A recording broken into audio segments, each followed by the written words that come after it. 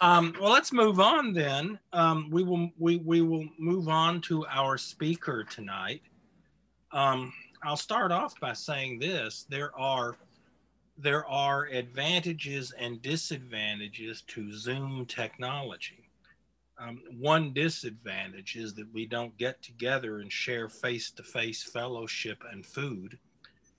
One advantage, though, is that we can broaden our speaker list. They don't have to drive all the way to Tallahassee to speak to us. I've wanted to have Professor James M. Denham, Mike Denham, as his friends know him, professor of history and director of the Lawton M. Childs Jr. Center for Florida History at Florida Southern College, speak to us for some time. That's a mouthful. Zoom has now made that possible. It's not just that he is a very fine historian, the author of such books as Rogue's Paradise, Crime and Punishment on the Florida Frontier, 1821 to 1861, a really fun book, by the way, or Florida founder William P. Duval, Frontier Bon Vivant, and Florida's first civilian territorial governor. It's also not just that he is a member of the Tallahassee Historical Society Bicentennial Committee, planning along with Dr. Larry Rivers, who will be speaking to us in April, a major symposium for Tallahassee's 2024 bicentennial. These are all good reasons. An additional one, however, is that he is part of a tradition that I would like to resuscitate. You see, Mike spoke to us once before in the early 1980s as a Callow graduate student of two of our most prestigious presidents, J. Leach Wright and William Warren Rogers, both professors in the FSU History Department. I very, very much want to strengthen our ties to Tallahassee and Florida's institutions of higher learning. I really like the idea of historians sending their most promising graduate students to speak to us. It allows us to hear the newest voices in the history field, and it allows those students the experience of presenting their research to a receptive audience. Mike is a shining example of how the Tallahassee Historical Society can actually make a person's career. Without that first talk back in 1983, he would be nothing. So having said all of that, I am pleased to announce the return of Mike Denham. Mike? Okay. Thank you, Bob. I appreciate it. It's I'm glad I didn't see all those questions because I'm not sure that I could have answered those questions. Can you see me? We can. Okay. Can you? Okay. Because all I see is Bob is you, and it's not a very flattering picture. It never is. Okay. Well, I'll. If you can see me, that's fine. I mean, that's really all I can hope for, I guess. Can everybody see Mike? Yeah, we can see you, Mike. All right. Okay. Good. Yes. I'm really pleased to be here, and as Bob mentioned, of course, this is really kind of cool for me because about 40 years ago, I did my first academic paper, and I was really nervous. It was at the R.A. Gray building, and Leach Wright actually invited me to do this presentation, and it was on the Reed Alston duel. Many of you will know that story, which occurred in 1830 or 1839, and it was quite a fun graduate paper for me to write, and it was actually turned out to be my first publication. So actually my second publication, because my first publication was in Appalachia, which occurred about a year earlier. But anyway, what I want to do tonight is to talk a little bit about a guy that I've been very friendly with for about 30 years. And that is a person that I discovered all the way back in graduate school. And I always thought maybe, you know, maybe I could write something about him. And that's William Pope Duvall. William Pope Duvall was, let me see if I can get this thing to share. Are you seeing William Pope Duvall's picture there? Am I doing this right? Okay. Let's see, view, gallery view. There's a share screen. Yeah, hover over the bottom of your screen. There should be share screen. I'm just not seeing the share screen thing. Let's see. Oh, there we go. Okay. Now you can see it, I bet, right? Yeah, we can see it. Okay, good. Wonderful. Okay.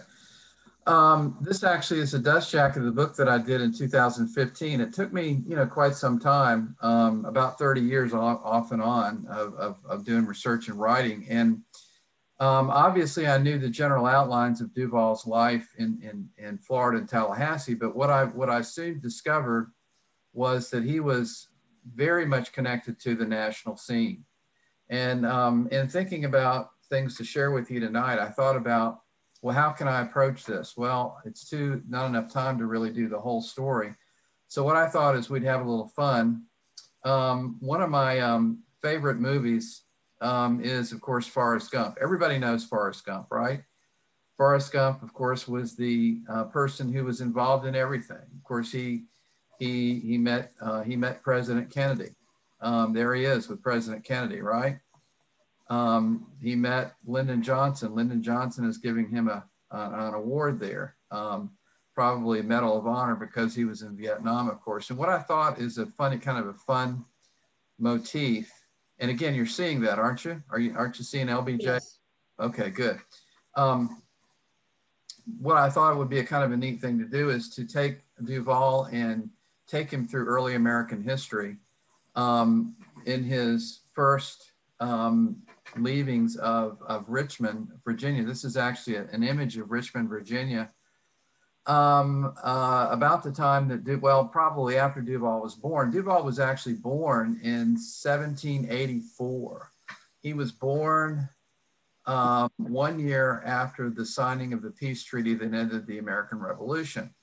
So he was a little boy, of course, growing up in the immediate post-revolutionary period in Richmond, Virginia. His father was a very well-to-do figure. This is a picture of his father in old age. His father lived to be nearly 100. He actually was a friend of George Washington. He fought in the American Revolution. He actually was quite well known to George Washington. There are actually some letters in George Washington's collection that he wrote to Mayor Duvall, who also was known as Major Duvall.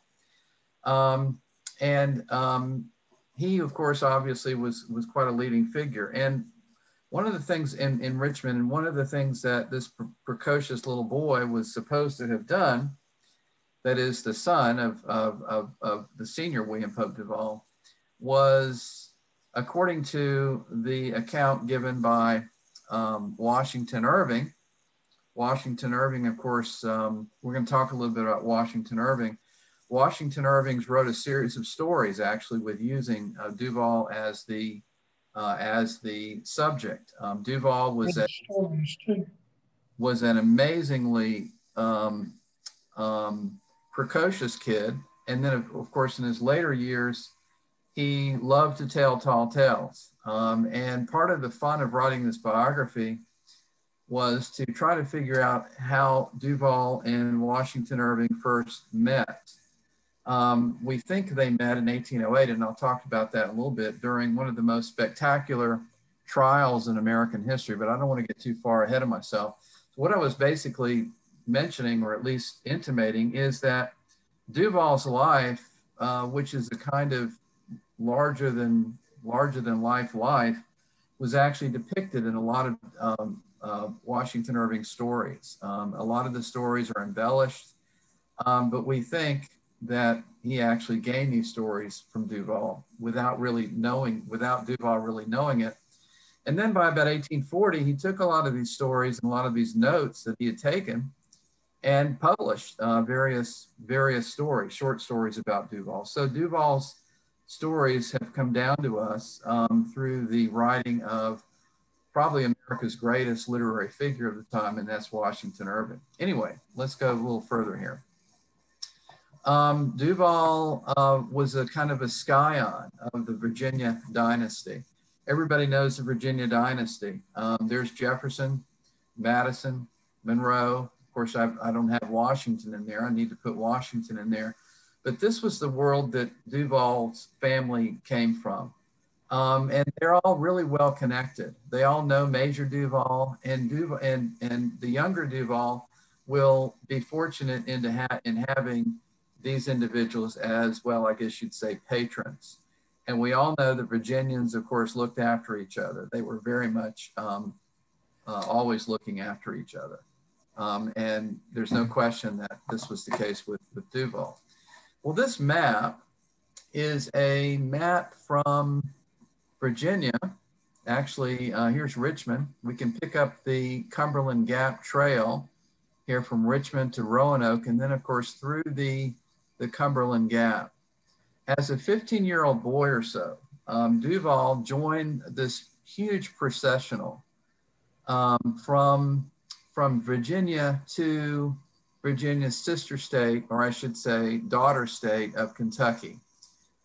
He ended up, of course, here in the Hines Fort, Bardstown area, where he took his father's name, his reputation with his older brother. His older brother was about 20. Duval was about 14. And he and his older brother went to Kentucky. And it wasn't long before his older brother took all the money, took all the property that they'd taken with him, drank it off or gambled it away or whatever. And then Duval, of course, was kind of left to fend for himself here in Bardstown. But he had a name. He had his father's name, and he also had his father's land warrants that he had gained from his service in the American Revolution. And all of the Revolutionary veterans, of course, were given huge tracts of land in Kentucky. And that's really what Duval and his brother were doing out there.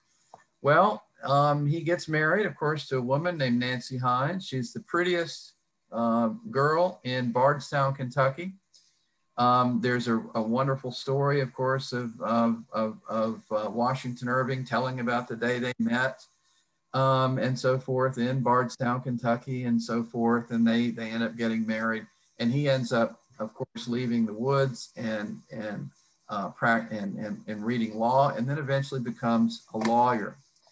And in 1808, he attends the most famous trial in America, the trial of the century, the trial of the time, the time. And that is the trial of Aaron Burr. Aaron Burr, of course, had been captured trying to detach the western part of the United States away from America. And here is Aaron Burr here as he looked at that time. And the trial, of course, is going to be presided over by John Marshall, also a Richmonder. And the prosecutor of that trial is a guy by the name of William Wirt. Now, William Wirt's going to have a really, really strong connection to Florida. And not only Florida, but of course, Jefferson County. And we think when he would have known Duval's father in Richmond, and we think that, also Duval met Washington Irving. This is perhaps where Duval met Washington Irving for the first time in Richmond at this treason trial. Now, William Wirt, of course, was from Maryland. He was a very skilled lawyer. He was the longest serving attorney general. He ended up being the longest serving attorney general in American history. He became attorney general under James Monroe, and then continued that service under John Quincy Adams. So in Wirt, Duval had yet another interesting friend that he could use as a kind of mentor. Now, another person who kind of comes into the picture here is a woman that Wirt married, who was called Elizabeth Washington Gamble Wirt. William Wirt married her, and of course, all the people there in the room know that name, Gamble. Is she related to John Gamble? Yes, absolutely. And that's another name that would eventually, within a couple of decades, they would, of course, that name would be very much involved in Middle Florida and the land boom that took place. Now we're kind of projecting ahead here. Duval is not governor yet, but William Wirt and his wife invested heavily in lands in Tallahassee in the 1820s. And the person who helped them sketch out those lands, of course, would be Governor Duval, but we don't want to move too quickly because he's not governor yet. Another person that Duval met who would be a lifetime friend was this individual, someone who's not really well known today, but someone who also was a very, very key figure in early American history. And his name is Samuel Southard, who was a native of New Jersey. But during the 1808 period, during the Burr trial, he was in Virginia reading law, practicing law, and Duval would also make an acquaintance with him. He would serve as Secretary of the Navy under James Monroe, and then of course also under John Quincy Adams.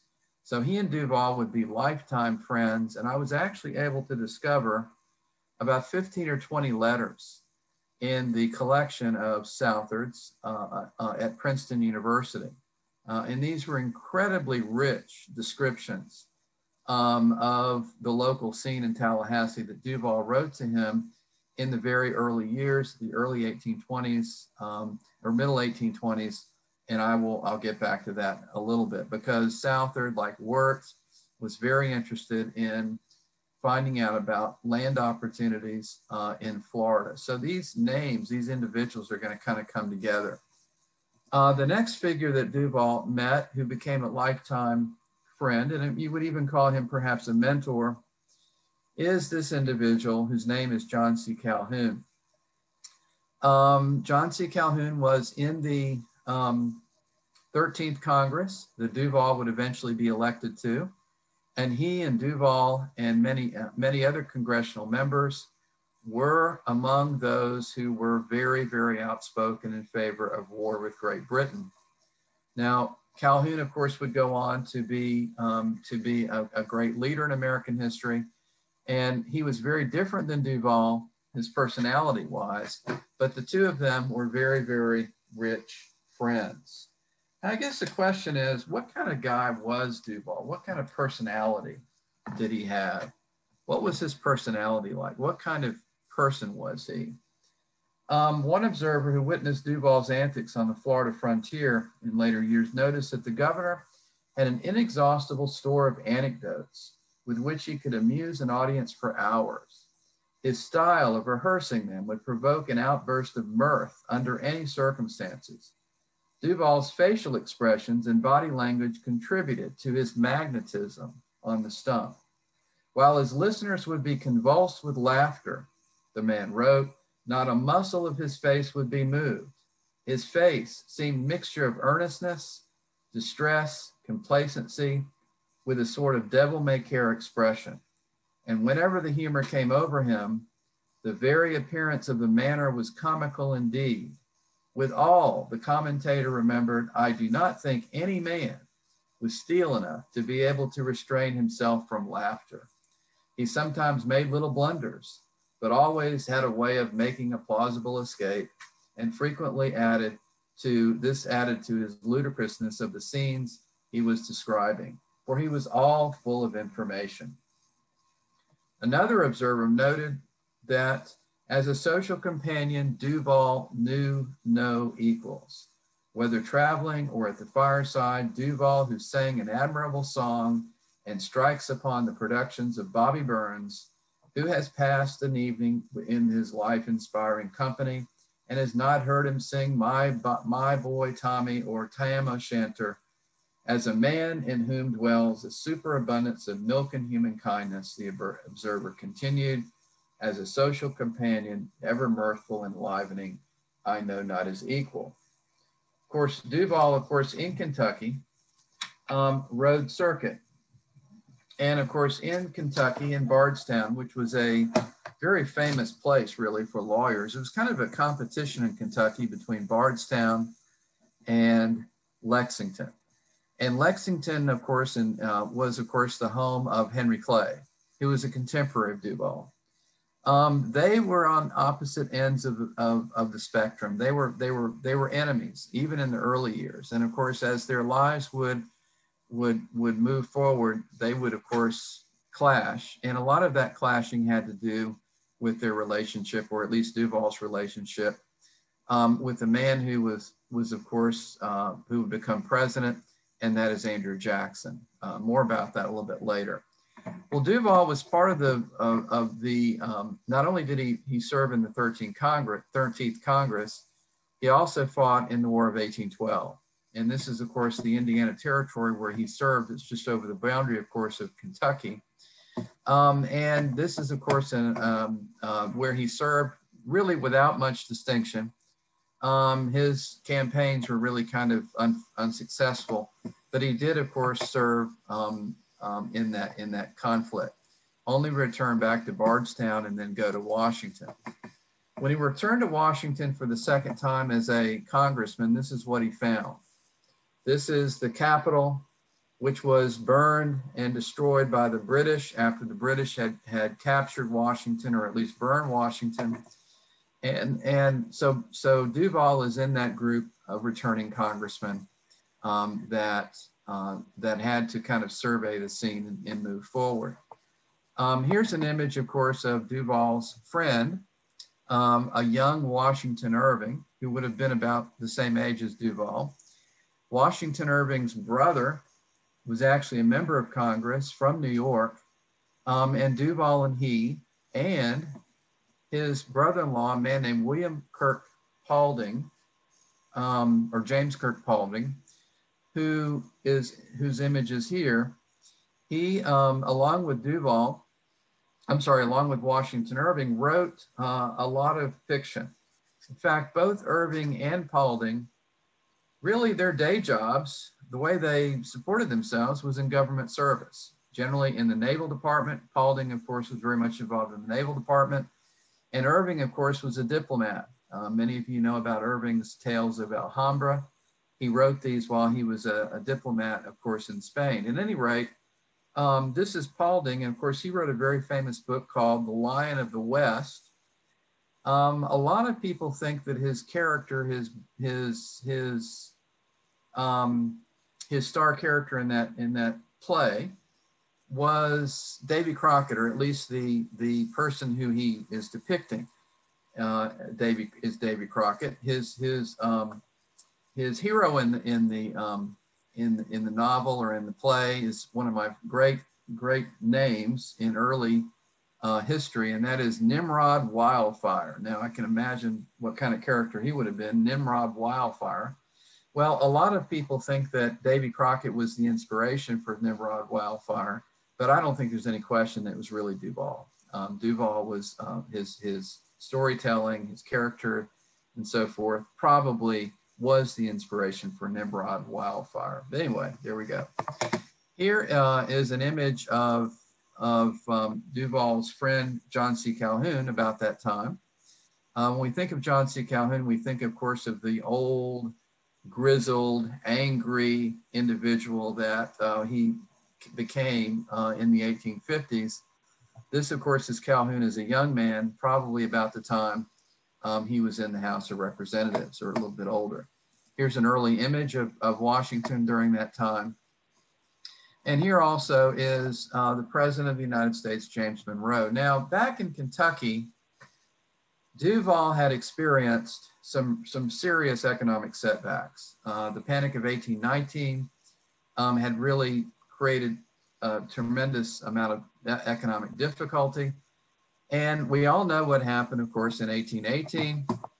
A man named Andrew Jackson came to Florida, or at least invaded Florida, and essentially created things or movements towards Florida being ceded to the United States. So basically the timing for Duval to leave Kentucky was pretty good. So what basically occurred is that Duval obviously is broke. He's in Kentucky, he's in Bardstown, and Calhoun, essentially, who becomes Secretary of War in Monroe's administration, throws Duval a kind of lifeline. And of course, Monroe had known the family clearly anyway. There's no question that Duval was known to President Monroe. At any rate, through Calhoun's influence, Duval is appointed federal judge, one of the 2 federal judges in Florida, in the territory, and he'll come to St. Augustine, and then he will go back to Washington and begin doing what he did best, and that is lobbying.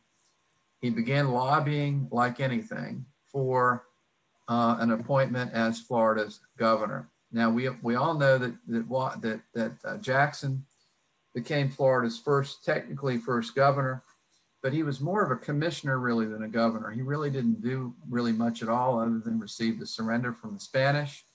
He never went anywhere but Pensacola, and he was only there 3 months. So basically, Duval was appointed the first real civil governor of Florida in 1822. Here's what Florida looked like in 1822.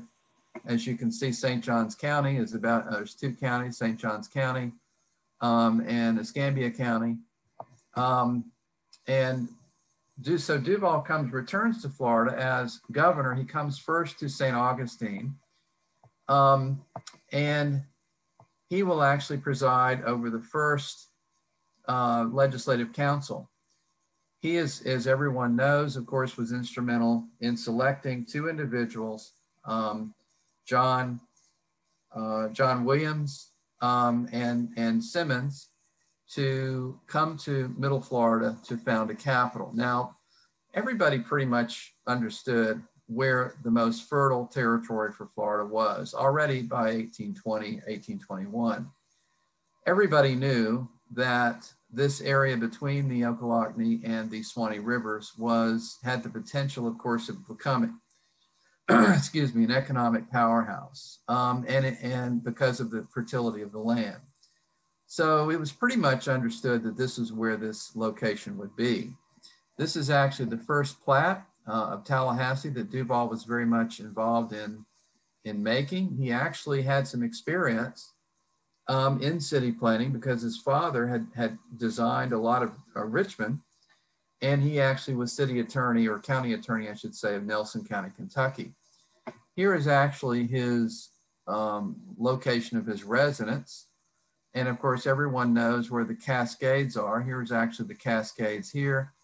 And this is actually the location of his first house, which was really not much more than a log cabin at first. Okay, here's an image, of course, of the early,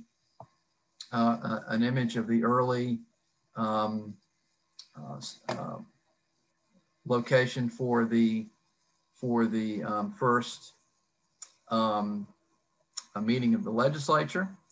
Here's some streets, of course, street scene. These are actually images. Both of these images are images of the Comte de Castelnau, who was a French explorer, French traveler who traveled to Tallahassee and drew these images and wrote a lot about the social life of the place. Here's actually an official document which has a lot of officiality to it. Of course, this is an official document. It's actually an appointment. Duval would have signed hundreds of these documents appointing. He had a very broad appointment powers as territorial governor. Well, at this point, I want to open it up to questions. I don't have any, not questions, but I want to ask a question. I don't have any prizes or anything like that, but does anybody know who this individual is?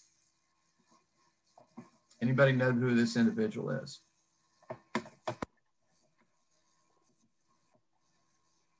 Boy, he looks familiar. I'll give you a hint. There's more names of counties. Every state has a blank county. Marquis de Lafayette. Yes, that's exactly the Marquis de Lafayette. Yeah. This is him as an old, well, not as an old man, but as an older man, obviously from the boy or the teenager practically that he was when he was in the American Revolution. And so the founding of Tallahassee coincided with one of the most exciting events in early American history, and that is the visit of the Marquis de Lafayette to the United States. He came and he visited here in 1824 to about the same time as Tallahassee was founded. And he knew Duval's father quite well from their service in the American Revolution. In fact, there's several letters between the two that I've discovered.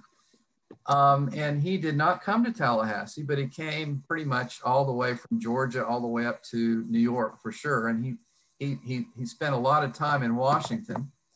And of course, we all know, of course, about the Lafayette Township, the Lafayette Grant. He was gifted this grant, this township of land in commemoration of his service in the American Revolution, which would have been what, about 40 years earlier. So why and how was this grant located where it was? I don't think there's any question that Duval's influence in this was quite clear. That is the location of this grant in the brand new territorial capital within the broad outlines of the Florida capital did a tremendous amount to highlight the territory and to promote the territory. And really this is where we go back and we bring in once again William Wirt and also Southard. William Wirt and also Southard, because the Duval correspondence is full of references to this Lafayette grant. Now Lafayette never came to Tallahassee, but he eventually sold off the land. And this is, of course, the way that he basically got his money. He hired an agent, Robert Williams, who was, of course, a local leader in Florida, in Tallahassee, who had connections with all the big money people in Virginia and elsewhere. And pretty soon, Duval is going to be essentially showing these people around, writing letters, talking about the potential of the land, et cetera. And with Southard, he's even going to partially invest as well as a kind of silent partner in some of these lands. So anyway, this is kind of the connection with the Washington scene. Who is this individual? Who is this individual?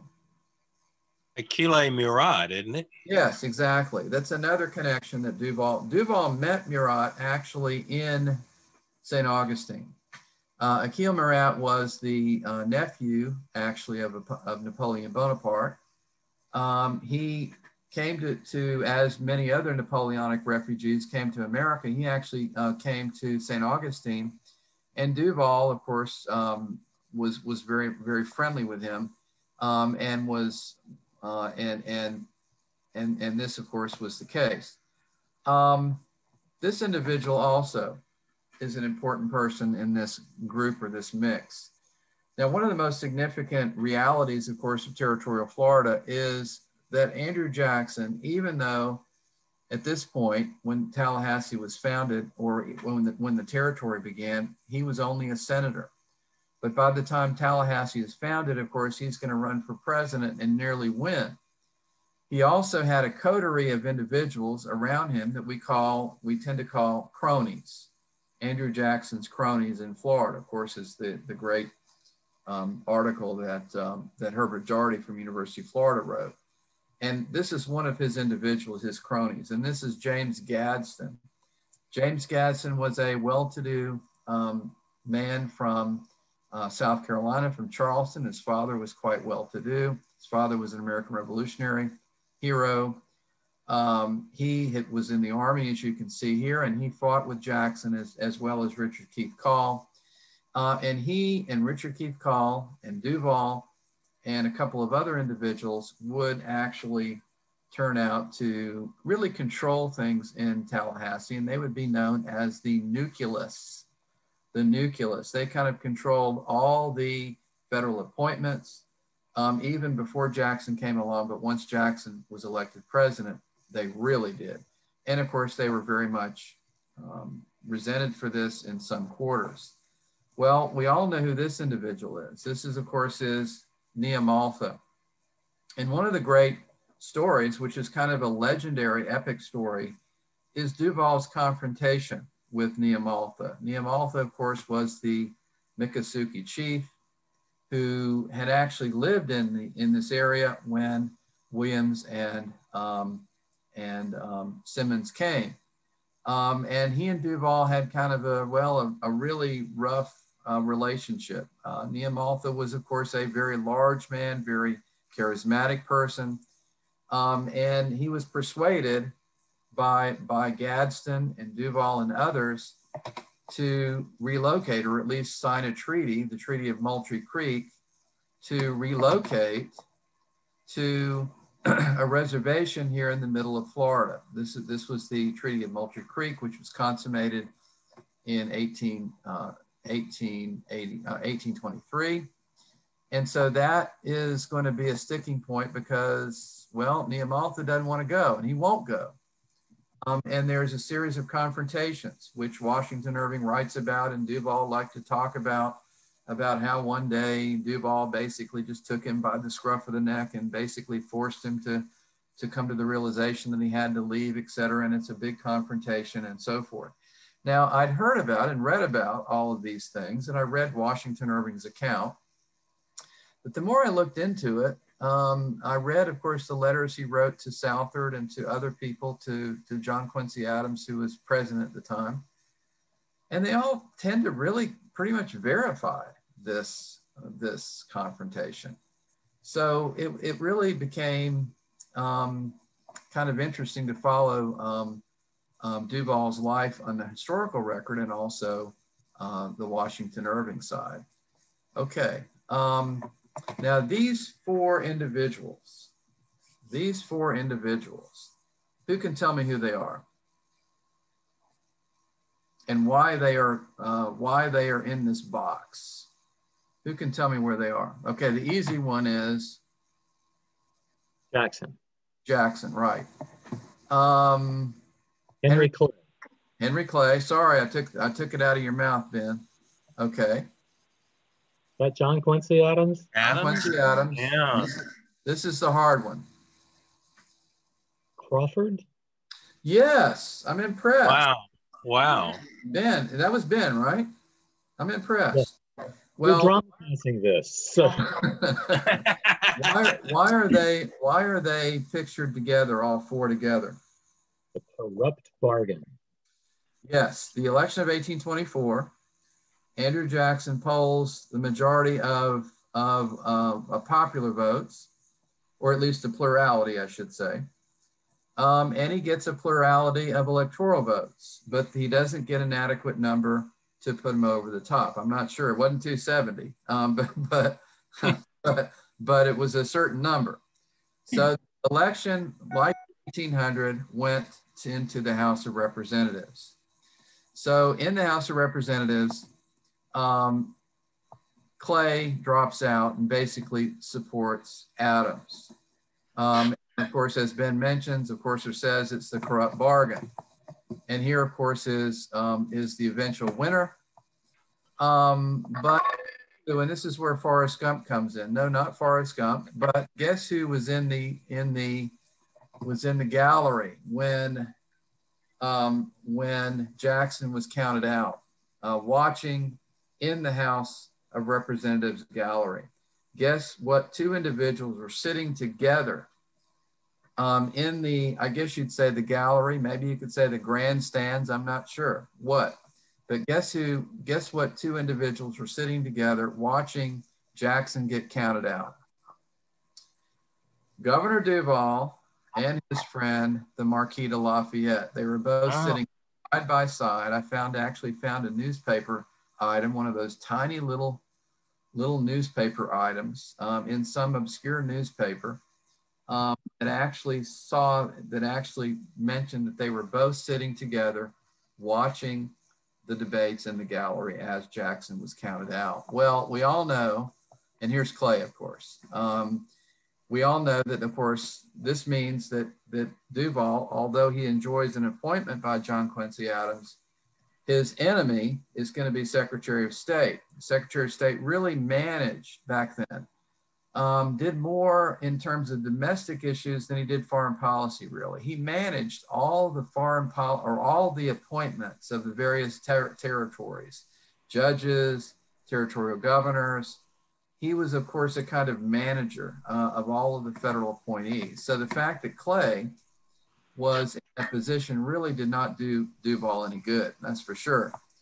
And well, Mike, Secretary of State's position was really more of a stepping stone to the presidency in those days than the vice presidency was. Yes, in fact, that's why the corrupt bargain, some argued, was so corrupt, or at least in the eyes of people, because if you go back, you look at who were the presidents. Jefferson was Washington's Secretary of State. Madison was Jefferson's Secretary of State. Monroe was Madison's Secretary of State. Quincy was Monroe's Secretary of State. So guess what? Do we suspect that Clay is going to be the next president of the United States? Well, that's what people are thinking. Therefore, the corrupt bargain. Exactly. Well, we all know that from the very beginning of the next day of the election, Jackson and his supporters were outraged and began running again. Now, Duval didn't know Jackson well until he became territorial governor, but he immediately became very friendly with Jackson. He knew that Jackson was really going places. He knew that Jackson was eventually going to be president at some point. So basically, he tied his coattails to Jackson. No question about it. And he visited the Hermitage often. He traveled all the time. He's always going back to Kentucky. He's always going to Washington.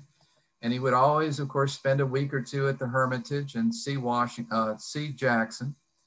And throughout from 1824 to 1828, he was really is out of Florida as often as he was in Florida. And where was he?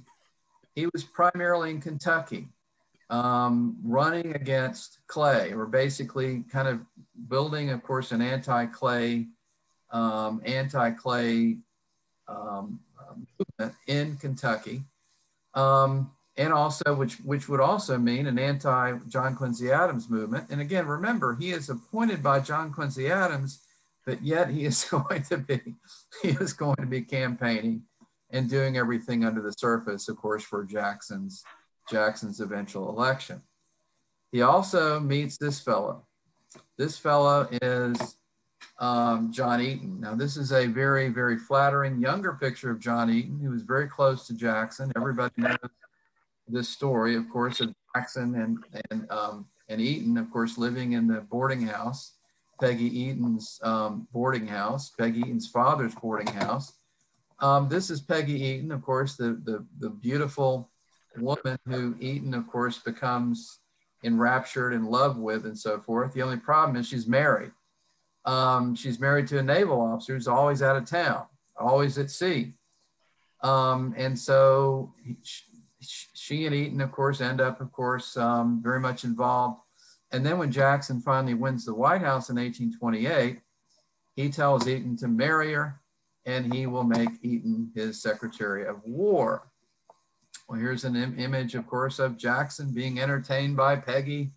And of course, you can see the other cabinet members having a lot of fun. Well, the person you do not see in this picture of all the having fun is the Vice President of the United States.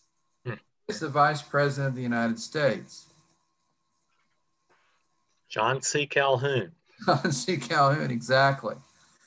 Now, think about this from Duval's perspective. 1828, John C. Calhoun is Vice President. Andrew Jackson, his friend, is president. Andrew Jackson, when he was elected president, is a physical wreck. He's got 2 bullets, one in his lung and one in his shoulder. In fact, he's constantly coughing up blood from tuberculosis and from this bullet, which of course is lodged in his lung from one of his duels. He's sick every single day. He has every kinds of malady you can imagine. He's over 60 years old. Jackson is a physical wreck. Everybody thinks that Jackson's going to die. And Calhoun is going to be president. And even if Calhoun isn't president, Jackson is Duval's friend. But then Peggy Eaton comes in to wreck everything.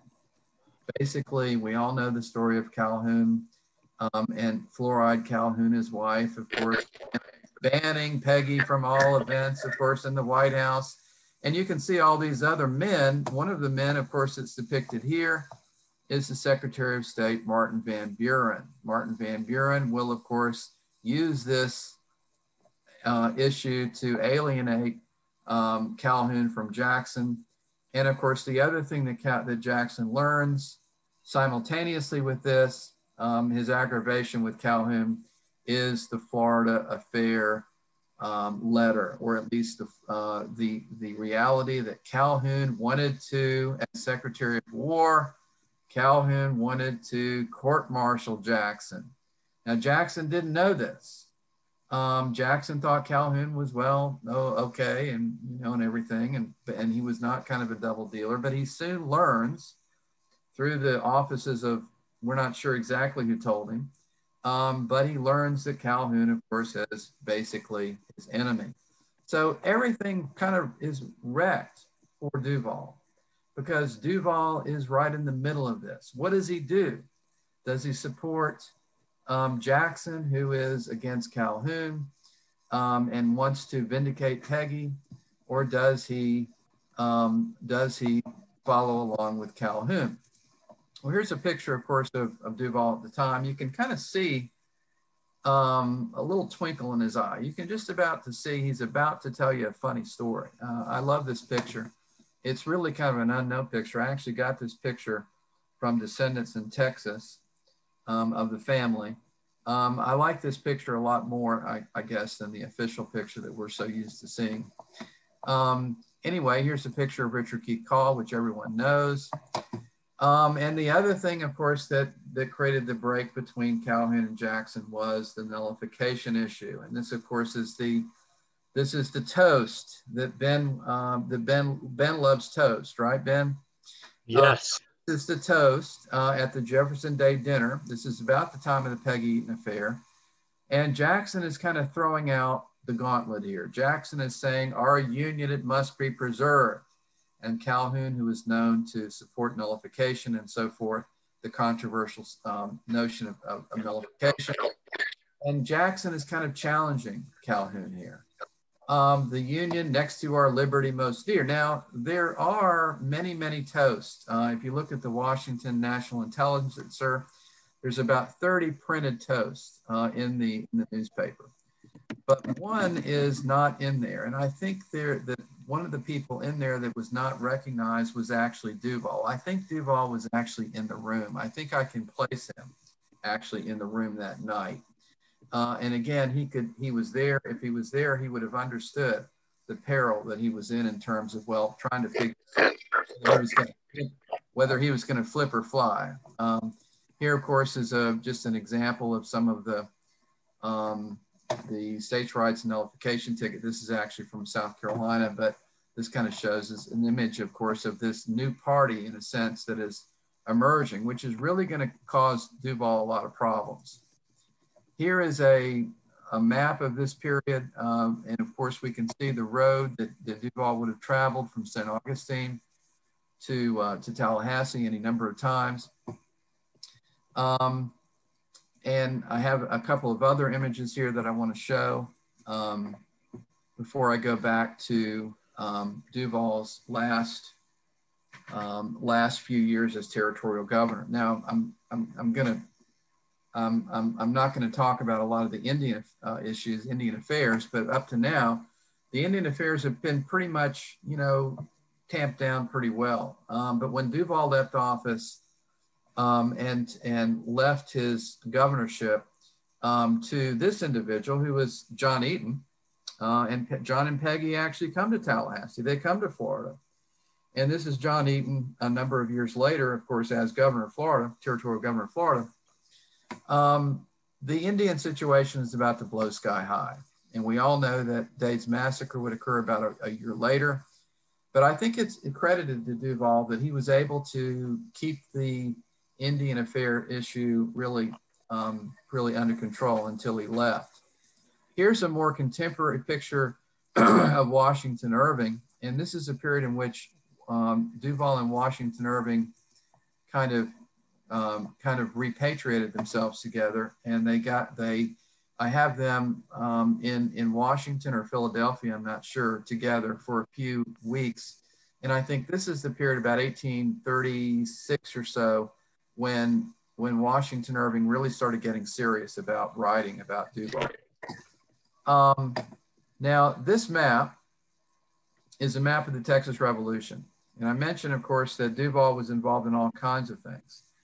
After he left Tallahassee from being a territorial governor, he went back to Kentucky. He tried to practice law up there, tried to move up there and practice law. But when he got up there, he and his sons became involved in the Texas Revolution. His son, his favorite son was Burr Duval. Burr Duval led a group of volunteers all the way from Kentucky with his little brother, John Crittenden, to Texas. And he fought in the Texas Revolution and was, of course, unfortunately among those massacred at the Battle of Goliad. Now, this event really was awful for Duval and his wife, of course. It broke their hearts. His son, John Crittenden, was one of the only to escape this massacre. But of course, Duval himself committed himself to the revolution, kind of commissioned general, but primarily from a recruiting standpoint. After that, Duval, of course, became involved in the Tyler administration. He became an advisor. And he ended up, of course, moving to Texas. And I think I'm probably running out of time here. This is really kind of probably need to wrap things up here. So I guess, well, he maintained his relationship with John C. Calhoun, and of course, was involved in Calhoun's Compromise of 1850 activities, and then actually ended up migrating to Texas, and then of course going to Washington, where he was a kind of a lobbyist. He was a lobbyist. So here's just some images of that. This is actually him in Washington, and then here is Duval as an older individual, and when he died in 1854. In Washington, he's actually buried in the Congressional Cemetery, and you can barely see the name etched here. Just in the distance, we see the grave of Samuel Southard, who is also buried in the cemetery, as well as William Wirt. So I'm just going to end it there and see if there's any questions. Mike, anybody that has any questions, please speak out. Mike, I'd like to start off by asking you, Jackson and Calhoun. Now, Duval was friends with both of them. Yes. And they were not friends. How ultimately did he have to choose between them? I mean, how did that? Well, it really wrecked his career. Okay. Because he had to kind of decide which is which. And remember, if you go to 1833 is when the big nullification crisis happened. It was 1 year before he left office. But even before that, it was clear that he and he and Jackson had broken. So he really played the political politician here. Jackson was in power. So he really did his best to accommodate Jackson. In fact, he even wrote a series of letters justifying Jackson's support of Peggy Eaton, and it's really kind of pathetic in some sense. And Calhoun, of course, kind of went into kind of oblivion to a certain extent. Well, he went back into the Senate, and he and Calhoun kind of quit their correspondence. But then when Jackson died, of course, about 45 or so. He renewed his relationship with Calhoun, and they were both old men at the time. And there's actually a lot of letters that crossed between both of them. I didn't get a chance to talk about his later years. He ran for Congress in 1848. And he was very much, of course, on Calhoun's side in terms of the sectional crisis. And really, as an old man, really kind of went off the deep end as a rabid secessionist. I think Duval was bipolar. He was a extremely flamboyant, charismatic figure, but if you read his correspondence, and it's bits and pieces, he really would become melancholy, extreme melancholia. In the 1840s, he went basically broke. He never really had much money. He had 8 kids he had to support. And in the late 1840s, he again ran for Congress and lost. But he really kind of went back and renewed his relationship with Calhoun, and both of them became pretty bitter about things. Calhoun, of course, died in 1850, and Duval died in 1854. But he still had that flair, that charisma, that funny kind of persona. He still had the reputation of being just somebody that everybody wanted to hang out with. And I mentioned to Bob before, my major professor at FSU, Bill Rogers, used to say that he categorized people into two groups. One section are people that you really would want to go down to Panama City with on the weekend, and then another group who you would not want to go to Panama City with. And Duval was clearly one of those Panama City traveling companions that would have been fun. Now Calhoun, forget it. Calhoun was grim. He was never very much he was a brilliant person, but he was really not at all very fun to be with. When Duval died in 1851, the Washington National Intelligencer, which was probably the leading political paper of the time, kind of like the Washington Post today, wrote of Duval, few men recounted his life in Virginia and Kentucky. Few men who have led such a varied life have left behind so pure and spotless an aim. His public service and integrity and ability with which he acquitted himself in his public trust were widely known. His dauntless courage, too, has proven on various trying occasions. But it is among his intimates that his loss will be more especially lamented.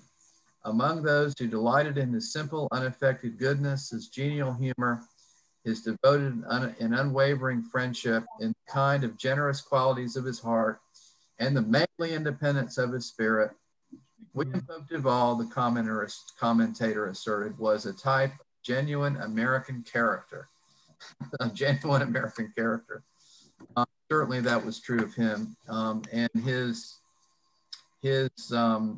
personality, his tall tale telling was certainly something that separated him. But his friends, the Calhoun and Jackson fit really kind of did him in.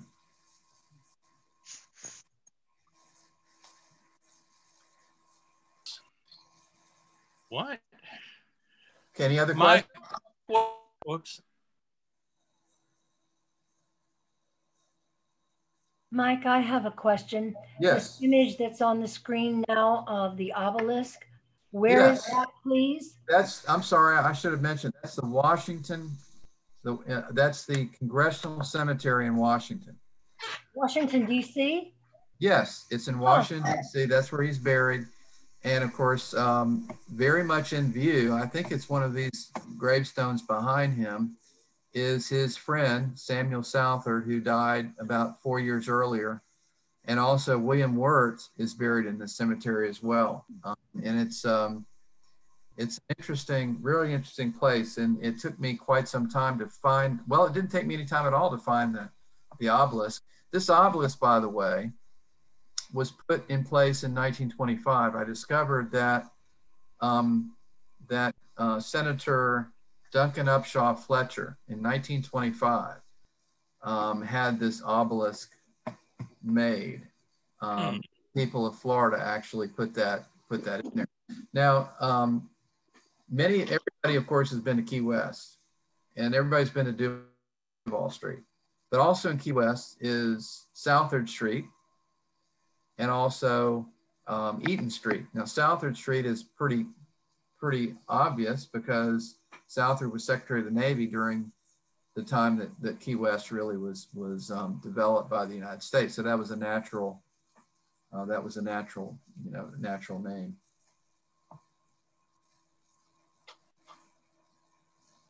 Mike, go ahead. Yes. Mike, I'm interested in the picture that you showed of Peggy Eaton entertaining the cabinet. Yeah, isn't that great? Yeah, she seems to be dancing on point. Yes. Now, this is actually an engraving of the time. It was actually in a publication. I'm not sure where it originally appeared, but I think this is actually a contemporary engraving. And you know, we all know about the psychological concept of is it projection or displacement? I'm not sure. I don't think there's any question that Jackson saw in Peggy Eaton, the wronged woman, the kind of image, of course, of Rachel. Everybody knows the story of Rachel. Rachel, of course, was destroyed, really. Her character was destroyed. She was accused of being an adulteress. And of course, there was this issue of she and Jackson not being properly married, you know, and all that. I don't think there's any question that Jackson just kind of lobbed on to Peggy. She was obviously beautiful. She was obviously young, but I think she reminded him of Rachel and the arrows and slings and arrows that were thrown at Rachel. Because remember, when Jackson was elected in November to the time he was inaugurated in March, Rachel died. So he comes to Washington in mourning. He was, of course, a broken man, psychologically and physically. He was in mourning. His life, the love of his life, Rachel, had died. He held, of course, his political opponents, guilty for that. He practically had a nervous breakdown. And then here's Peggy, of course, who was being, wronged by these enemies of Jackson and so forth. So I think there's a lot of connection there. It's just kind of a, human nature kind of situation. And of course, now I can't vouch for this picture, Ben. This picture actually is on a cigar box. Believe it or not. Here is, and I just saw this picture recently. Most pictures of Peggy Eaton have her as an older woman. And even though you can see her beauty, supposedly she was the most beautiful woman, in Washington. The kind of woman that all men loved, but all women hated because she was so popular and so precocious, and she was the life of every party, and all the men, of course, just went attracted by her and all of that kind of stuff. So she was, of course, somebody that just didn't keep quiet like you're supposed to, didn't behave like you're supposed to as a woman, of course, and at that time. And so she destroyed the Jackson cabinet, no doubt about it. I wanted to ask a question about P.G. Allman and his writing about the untoward effect of Washington Irving on early popular historians in Florida and some of the mythologies that were propagated. Do you have some thoughts on that? Well, I know TD. I know TD, and I actually had him speak at my college. But he's really not a historian. He's a polemicist. He's a magazine long style magazine writer. You know, and his book is really not that reliable when it comes to history. He really I think was unfair to a lot of the people he writes about. It's one of those heroes and villains books. Everybody's corrupt except maybe one of the people he likes, that kind of thing. But I think he got a lot of the early stuff wrong. And his book came out a little bit before mine did, and I actually read it in manuscript, and we just disagree a lot on our approach to Duval particularly. Duval was a kind of an operator, no doubt about it. He was kind of a slick character. He was accused of a lot of wrongdoings. He was kind of, I guess in our modern day parlance, a flip-flopper. Actually, he was a member of the Democratic Party. Then he went with the Whigs for a while. Then he went back to the Democrats. You know, the Jackson Calhoun thing, and it caught him kind of crossways. But you know, there's no question that Washington Irving's stories, which are basically right out of Duval's mouth, essentially as tall tales. Now, Duval never really expected that Irving would print any of this stuff. Duval told these stories all over the place. They were kind of like fun stories. I wish I don't think I can find it right now, but I have a quote of John Crittenden Duval, who is William Pope Duval's son. John Crittenden Duval, who survived the massacre at Goliad that his brother was killed in. He was one of the only survivors. He ended up becoming a incredible writer. And he is known as the first Texas man of letters. He wrote all of these great stories of the frontier and so forth. No.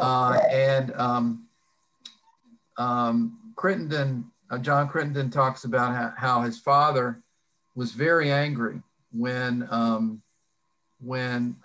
the Crayon Papers came out, that he never intended for any of those stories to be in print. And it really kind of damaged him politically, because when those stories came out in 1840, they actually came out in 1840. It damaged his political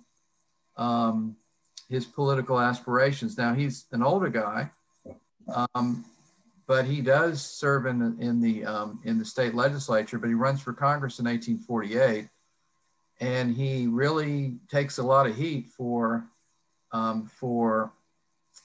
the Ralph Ringwood tales, which is he's supposedly Ralph Ringwood, the character Ralph Ringwood.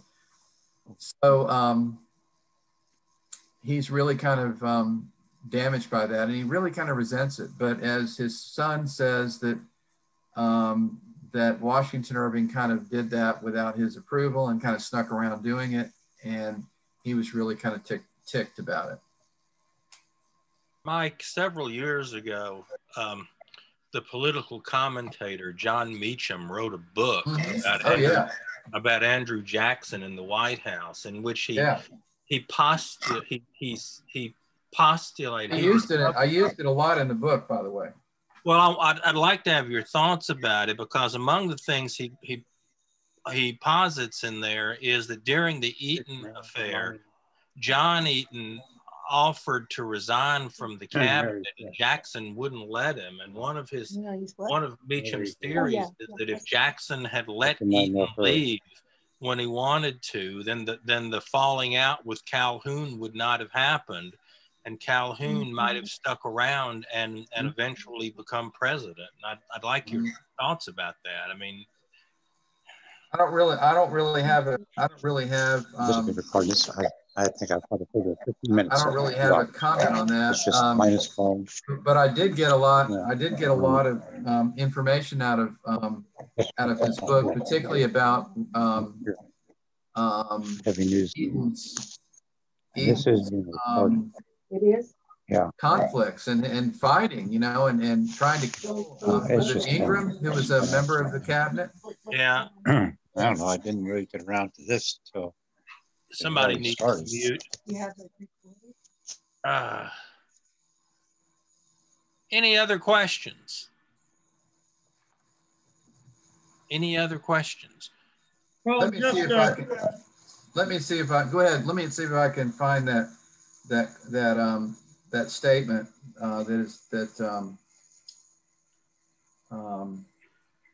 that John Crittenden talked about the Irving relationship. That was by the way, that was a really, really thorny, difficult thing to sort out. Was Irving's was the relationship between the two of them, because it obviously was pretty long term, and it was strong in some periods, and then for a while it would go away, but then there would be periods where they would be together and that kind of thing. So yeah. I wanted to ask one question. The Duval house is traditionally placed where the tennis courts are now at Myers Park. Do you have any thoughts or ideas about that? Whether? Yes, I think it is. I think that's exactly where it is. Everybody in the room I know knows Joe Konech. And Joe and I remember when I was working on the book, Joe and I went to kind of trace out what we thought where it was. And I think it is the tennis courts, but I think it would have been the highest point. It would have been the highest point in that direct area. The tennis courts are kind of high, but of course behind that hedge, if you go across the little street there, behind the hedge, the big hedge is a hole. I don't know what hole it is, of the Tallahassee Country Club. That hole is a little, that green for the hole is a little higher. If you look through the hedge, you can see the green, and that is a little higher. And that, I think, is the very highest point. So it might be behind that hedge where the green is, or again, it might be the tennis court as well, which is only about 100 feet from there. So I think that's absolutely where it is. And yeah, you can just, it's interesting if when you go to these places, when I went there, I could just kind of feel it, you know? I could just kind of feel this is probably where it was. And wouldn't it have been amazing to see that cascade in its original state? Wouldn't that have been amazing to see that? Best site in town. Yeah. Well, I'd like to thank Mike for joining us tonight. We too have an official Tallahassee Historical Society travel mug for him that we will get to him, and Ben, by the way, for winning the trivia contest. Thank everybody for joining us tonight. We will be back here on January, I think it's January the 14th. I'll have to double check that. But our speaker will be Dr. Andrew Frank from FSU, and we hope everybody can join us. I found it, Bob. Let me read this. All right, don't leave. He found it. I found it. This is his son talking about the Irving relationship here. Okay, and I go into how the Union Bank. Another problem for Duval was and I didn't mention this, we all know that the economic catastrophe for Tallahassee was the Union Bank of Florida. Now he had vetoed bank after bank bill after bank bill after bank bill, but in his last year as governor, he was basically kind of overwhelmed, and he signed the Union Bank into law.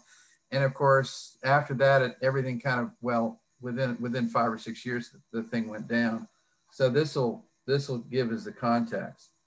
When the bank crashed and burned, Duval handed a bludgeon to his opponents with which they could hammer him. It was about that time in 1840 when Washington Irving first published his stories about Duval. Duval's son, John Crittenden, remembered some years later that although his father was a great admirer of Irving and they were warm personal friends, I do not believe he ever fully forgave him for putting these things in print. It seems that Irving had skillfully drawn him out, and he used that quote, skillfully drawn him out on convivial occasions without the least suspicion on the governor's part for the express purpose of, quote, taking notes. John Crittenden remembered that while his father relished more than anything recounting his personal experience for the amusement of his friends and his acquaintances, he had no desire at all to see them figuring in print. His son, Duval eventually came to the conclusion that authors consider themselves a privileged set and had an acknowledged right to make use professionally of any material that might aid in catering to the public. So anyway. We thank you very much. We thank you very much for joining us tonight. And well, I appreciate it. I appreciate the opportunity. And I know I went really, really long, and I apologize for that. We won't wait another 40 years to have you back. How about that? Okay, great. Well, maybe I can talk about the last half next time, perhaps. Thank you very much. Thank you. We'll see everybody. We'll see everybody in January. Thank you very much. Have a happy Christmas and happy holidays. Okay, thank you. Thank you. Happy holidays.